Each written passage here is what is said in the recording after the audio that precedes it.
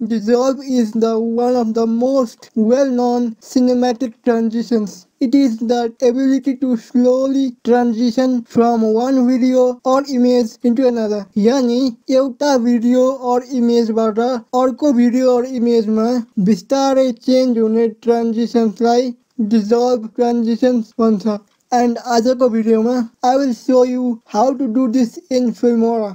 And don't worry, मैले यहाँ जुन भिडियो फुटेज युज गरेको छु म त्यो भिडियो फुटेज तल डिस्क्रिप्सनमा लिंक राखिदिन्छु. डाउनलोड गर्नु and एडिट गर्नु.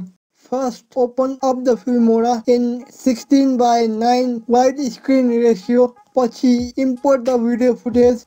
अनि टाइमलाइनमा ल्याउनु. कति पोर्सन चाहिने हो स्प्लिट गर्नु.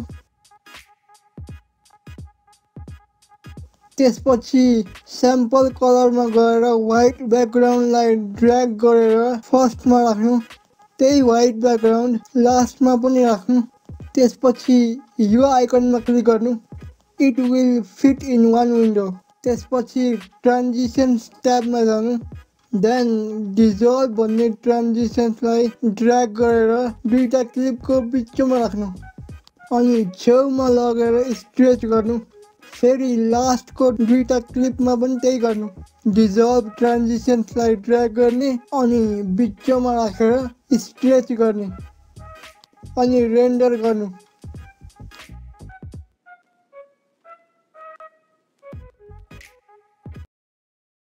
हेर्नु अलिकतिको एडिटिङले video looks awesome and cinematic. यहाँ मैले अलिकति म्युजिक र इफेक्टहरू राखेँ and it looks really awesome.